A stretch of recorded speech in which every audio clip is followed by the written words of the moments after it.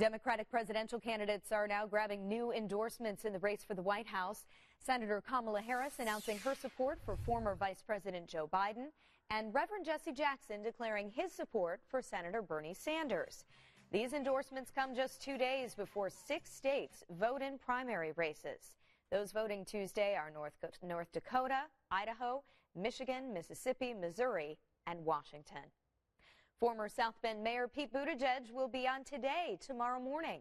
It's his first live interview since dropping out of the presidential race last week.